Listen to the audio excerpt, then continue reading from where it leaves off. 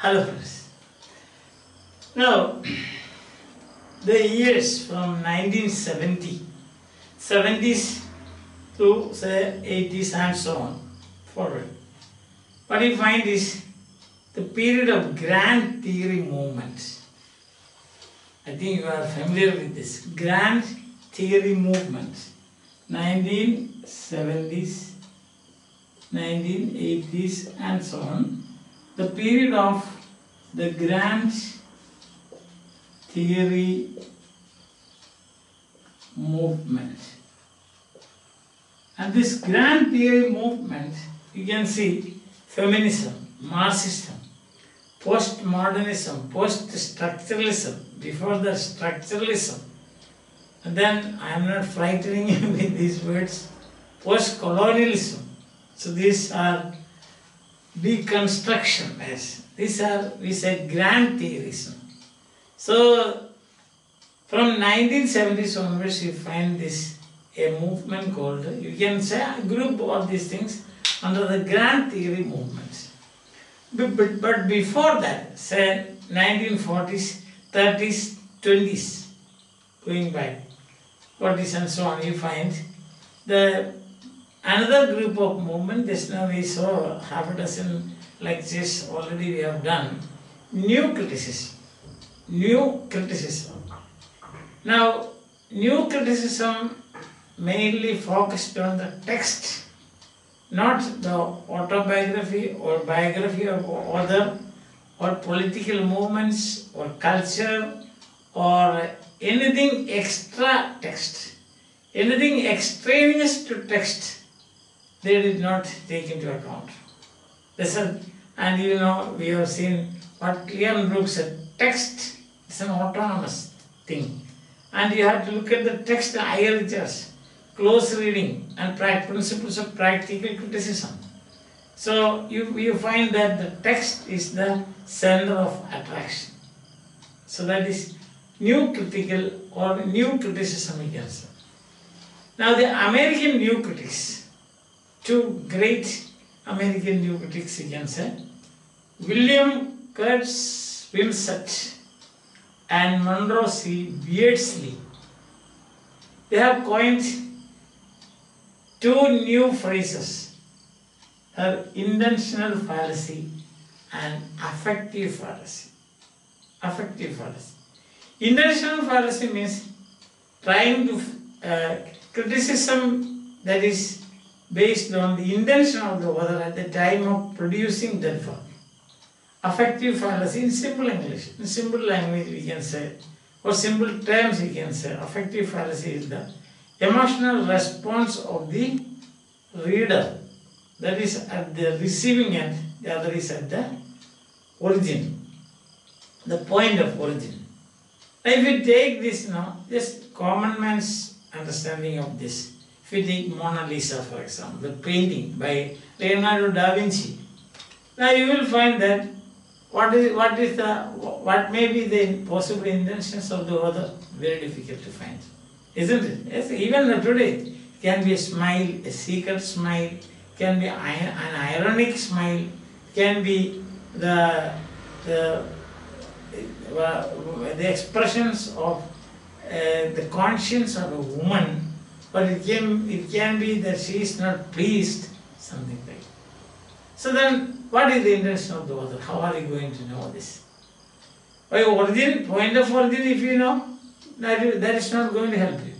And also the result of that, or the emotions created in you, that also is not going to help you. Or take the example of elegy written in a country churchyard. Simple poem, probably all of us, we have done it in our MA classes, isn't it? The elegy written in a country churchyard. Now what is the intention of the author? Is it universal principles? Or is it a philosophy? Is it an abstract sympathy? Is it the fear of, his own fear of death and say mortality and loss of immortality? Thinks that he will not be remembered? Is it because of that? We don't know. You can see now, Point of birth won't help you. Also your emotional effect. Or you have got another very clear example is that is of the wasteland. The wasteland originally had 1000 plus lines. Now it was Ezra Pound who edited this. So whose intention is the poem? Is it Pound's intention or Eliot's intention? We don't know. Isn't it?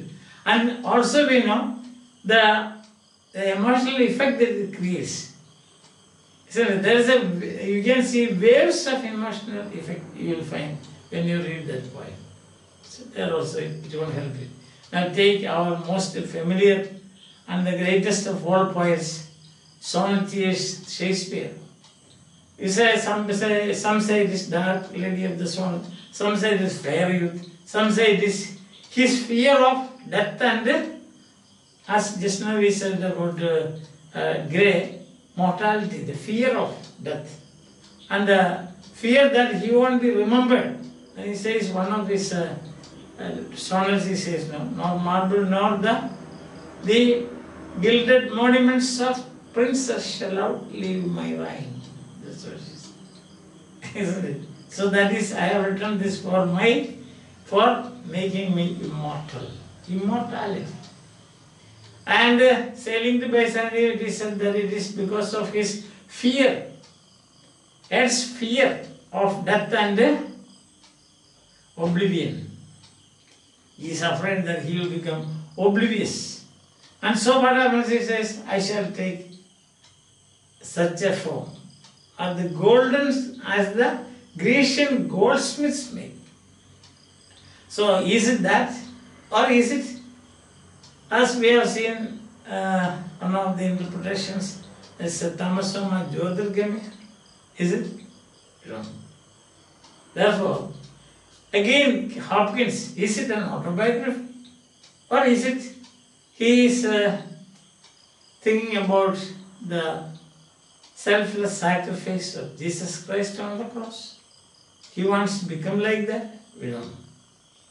So this is intention of the author or the emotion of the reader will not take you anywhere. So they have Wimsatt and Beardsley, their book, collection of essays, The Verbal Icon.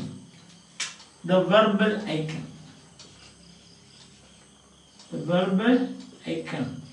Published in 1954, but started writing in 1941, 1952 up to 11 years of hard work. The introduction, Wimsatt says like that. Introduction to the book. Says the first two essays, 11 long years they took for writing this. Writing and revising and so on. Of course the publication, that was in 1954. The title of the first two, titles of the first two essays. First one is, as we have already seen, intentional fallacy, and the other is affective fallacy, the second one. Now, the verbal icon, essays, first two essays, etc. I told you. Now, the new criticism itself is a modernist movement. They opposed the author as the primary source of meaning of the text. New criticism. This is also part of new criticism. Remember I told you when we came to the end of new criticism, that is the 6th lecture, I said, this is only a temporary stop. Stopping by woods on a snowy evening. That is, we will continue. Miles to go before we sleep. Understand? So continue, it will continue for some more time. New criticism. Now the new intentional fallacy, it's the other side of this affective fallacy. We can say it's a romantic one. Romantic. It is the expression actually. See, it is the expression of the romantics. And this expression of the expression theories of romantics, you can see developed by R.D. Collins and Benedetto Croce. Probably you might have again come across these names by now. Because you are doing, when you are, see, I am speaking my lectures are directed to a small group of people, that is postgraduate students of English. That's why I am saying probably you might have come across this. Now if not, R.G. Collins. R.G. Collins and Benedetto, Italian, Croce. Italian language is phonetic language. Phonetic language means you write and read in the same way, phonetic. But English is an phonetic language. So this is the intentional fallacy at the root of it. If you go deep into it, you will find that there are expression theories of romantics, very closely related, and developed by R.G. Collins and Benedetto Croce. But what we have to do is, we have to move away from it, and then take the critical idiom of the new critics, that the text itself. The text itself, that is the critical idiom. The text itself, that is the critical idiom of the new critics, the text itself. So, affective theories, we can say that begins with the private subjectivity of the critic. Isn't it? Affective theories, that is critical theories that begins with theories that begin with private subjectivity of the critic. Means what I feel, critic's feeling. One is the point of origin, the intention of the author. The other is subjectivity of the critic. Emotions, imaginative activities in the mind, even physiology, as in Emily Dickinson's goosebumps, physiology. Emily Dickinson, American poet, yes. So what happens is that the intentional fallacy is a confusion. Affective fallacy is also a confusion.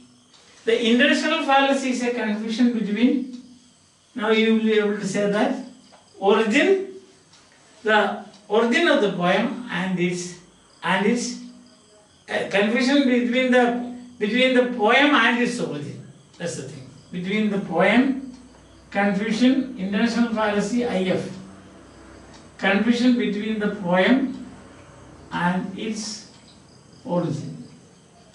And AF, affective fallacy, confusion between the poem and its results. So we can sum up like this.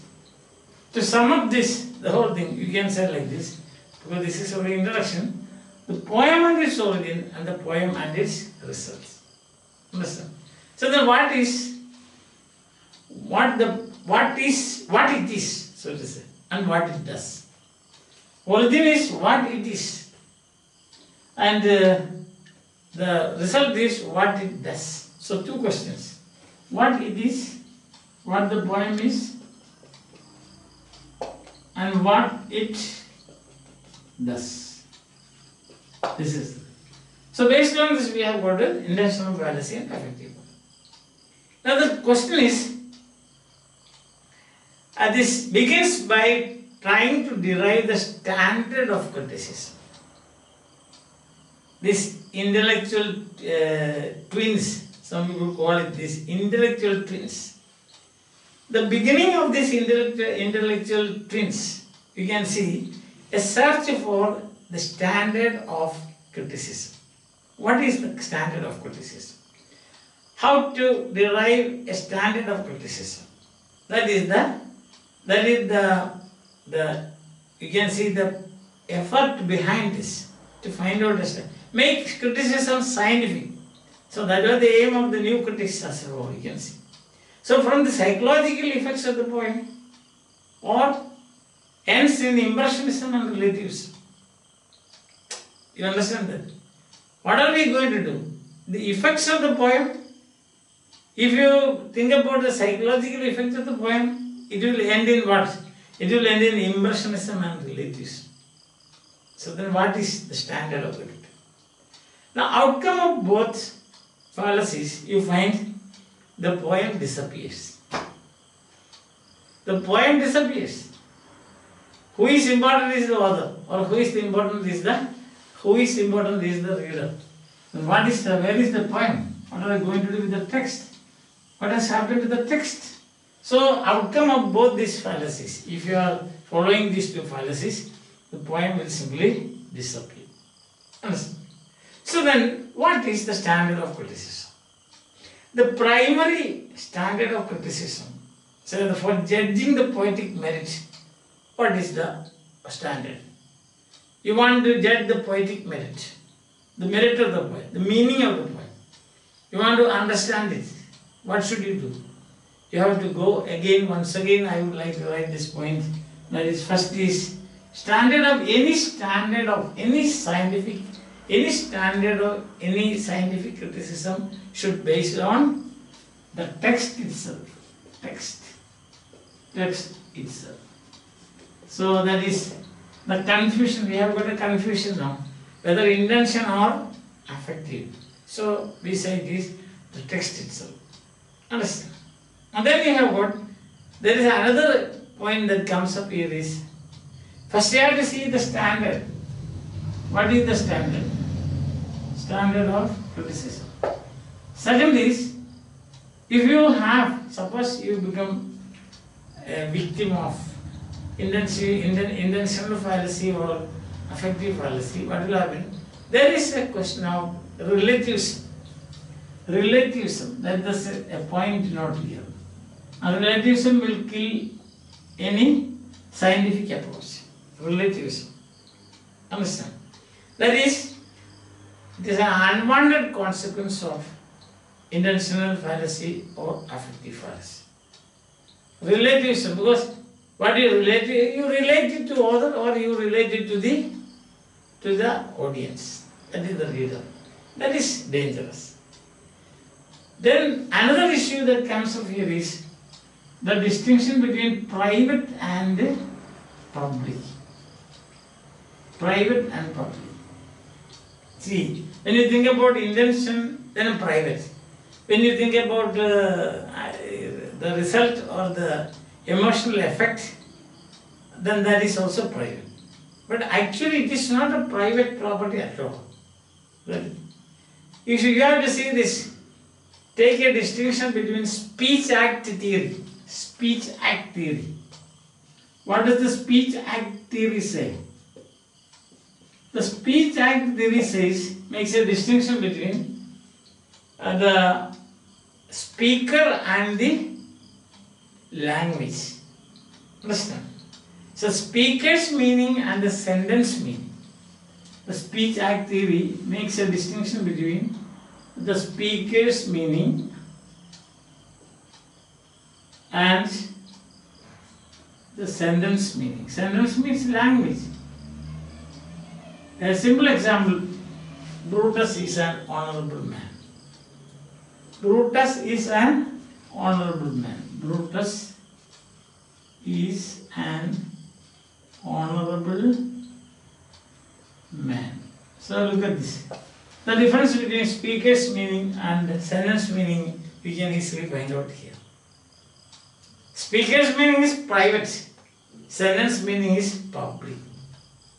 So too, intention of the author is private.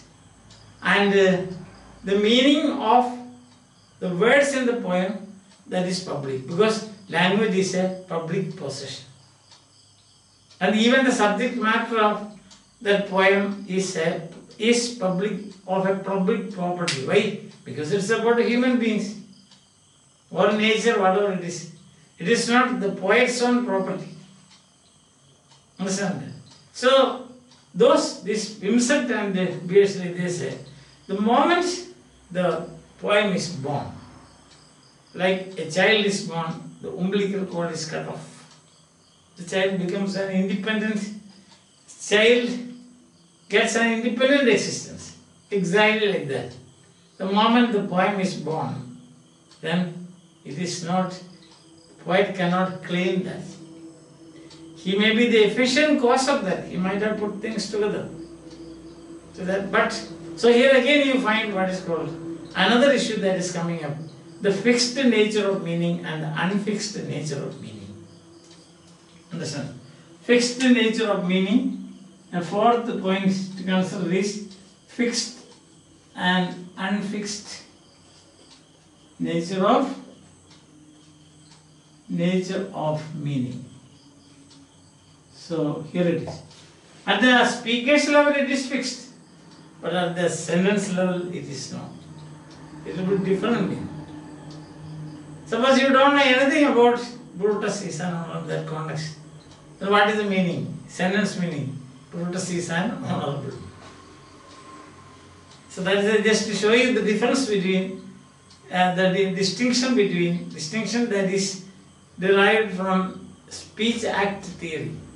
That is distinction between speaker's meaning and the sentence meaning. Understand? I think you are following here. So there you go. So they said that a poem is public and objective. So that is what this is. A poem, the status of a poem, it is not private. It cannot be related to anybody. It is public. This is the status of the poem. Public and objective. It is a public property and not private property, because it is written in language and language is public property. It is written about objects and they are also public property. So you cannot say this is the intention by trying to find out the biography of the author. So you can see now when you take up further studies, higher research and so on, you will find higher research he did something what is called practical criticism. He took away all the details of biography and other cultural background, etc. of a poem and gave it to them. Even sometimes if it is a long poem, part of it. And the students, they simply stood there according to our knowledge of it. They did not know what to do. So, your tradition, the way you were looking at a work of art for a very long period of years, it was based on the knowledge that you have of the author or the cultural context. Later on we will see another theory, that's a different thing for the time being. So, as the new critics, these are also new critics. New critics, their contribution to literary criticism and discovery of the meaning of a text is that you should focus your attention on the text itself, because it is a public property and it is about public themes, therefore the text. So facts about at the same time, you should not think that it's altogether that they are against the facts about the author or they are against that is the literary reception. No. They say that you can have facts about the author. You can have a long story of the literary reception of a work. That is the response of the readers. You can have. But the point is, there is a point of no return where an obsession, what is the obsession? That is about the text. It shouldn't be at the expense of the text, that's what they are saying. So the abstract of what I have been telling you so far is, if you want to sum up, you can say, these two are new critics, like the other new critics and formalists, for example. You have formalists, or T.S. Eliot is a formalist. I.R. Richards is a formalist. So, as the formalist, and the Russian formalism was Jacobson, and such people, formalists, then new critics, this is also part of that movement, intentional fallacy and affective fallacy. All these people, what are they saying? They are saying that you can have biography, you can go through the who is against it. You can also study the background of the work of the arts, work of an art. The products, you can see. The poem, it is a poem, it's story, novel, they can do anything. But the thing that you should remember is, that is not the important thing. your input should not stop there. Your input should be the text, inverted commas. The focus should be on the text. They are not against other. Otherwise, intentional fallacy, they say it is a Longinian genetic fallacy. Another word that they use is in the introduction to the book, the verbal icon, they use this phrase, the Longinian, that is from the theory of sublime, Longinus. Longinian genetic fallacy. Genetic fallacy, that is intentional fallacy. IF. And the other is the Richardsian. The Richardsian fallacy. Understand? The Richardsian. They call it the Richardsian affective fallacy. Yes, that is understood. The Richardsian affective fallacy. So two other ways they describe this in the introduction to the verbal icon. The expression theories of the romantics, because Longinus was one of the supreme romantics. His theory is transport. Listen, when you read a work of art, it should transport you, move you. So the Homer imbibed the spirit of his characters. He entered into the battlefield, that's what he says. He was fighting with those people who were fighting. So that is subjective. It becomes subjective. Wordsworth said, emotion recollected in tranquility. Wordsworth. Poetry. Said it. Emotion recollected in tranquility. What is it? Spontaneous or powerful emotions. So what does that mean? Expressionism. Not expressionism, that will be different thing. Expression. So that is romantic expression against. So these new critics, they are against it, that's all. For them, the text is the important thing. You want to know about internal lines? Should you go all the way through the background of Wordsworth and his life? Not necessary, that's what these people say. You can go, you have no objection. But that is not necessary. The text is with you, you can read and find out what the text says, and that is the ultimate meaning. So, sum up this today's introduction, the verbal icon, this collection of essays. First two essays are intentional fallacy and affective fallacy. Intentional fallacy is about the origin of a work of art, and affective fallacy is about the emotional effect that is created in the mind of the reader. Now, both these are wrong because they are called fallacies now. The wrong approach. The right approach is the text itself. Then we have to see intentional fallacy is also known as Longinian genetic fallacy. Genetic means origin. And affective fallacy is known as Richardsian affective fallacy. Now one is about origin, the other is about the results. The point here is that this is not the right way to approach literature. Then what is the standard way? What is the right way? What is the scientific? How to make it scientific?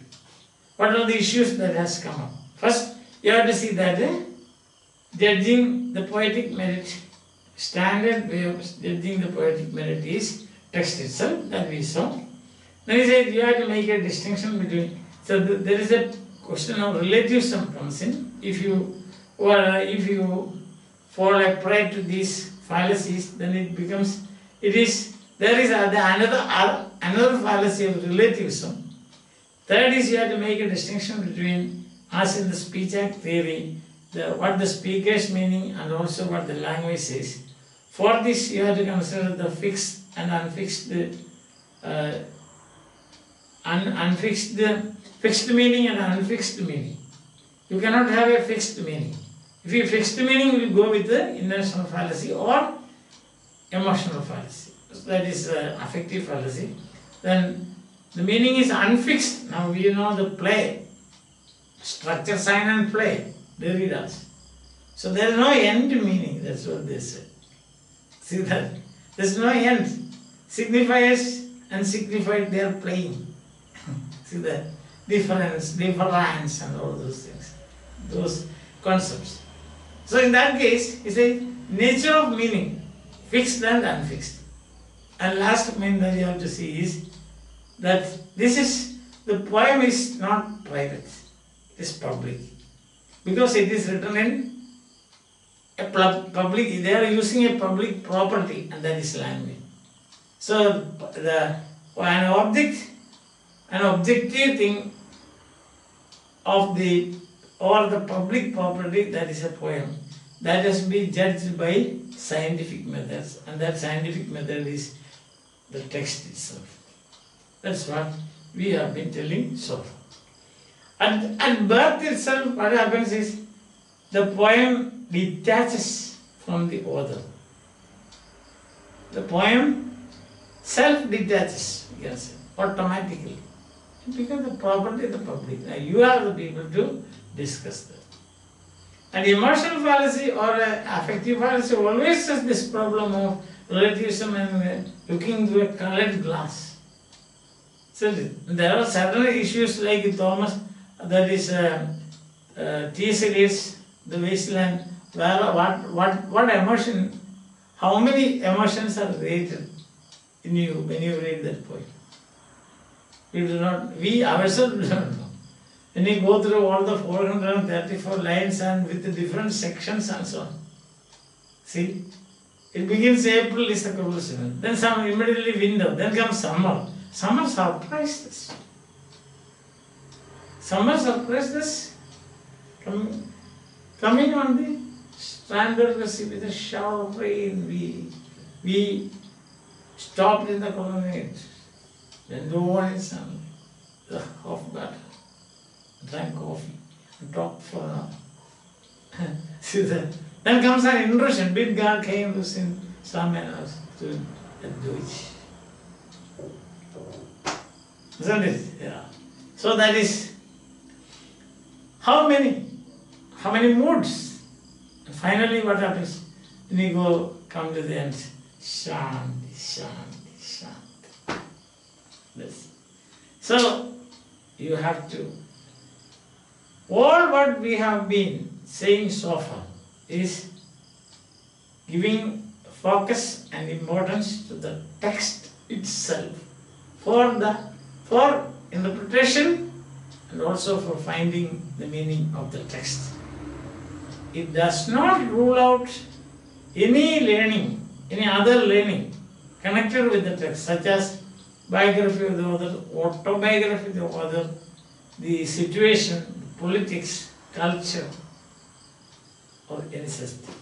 It does not rule out, but most important thing is the text. I hope you have been following and enjoying this, and we will continue this for a few more days, because as I told you now, new criticism is part of new criticism. What we have done is also new criticism, and what will follow after this also new criticism. Formalism, for example. So that we will see. And after that, we will, in fact, if I tell you one thing, you will not even listen to me. So I don't want to tell you that. See? Because from 1970s, the whole scenario changes. But at the same time, there are issues, theoretical issues that we ought to know, and definitely will help you for our future studies, no doubt about that. At least it will help you for the UGC net now. You will be getting questions from this. Bye. Have a nice day. Enjoy your life.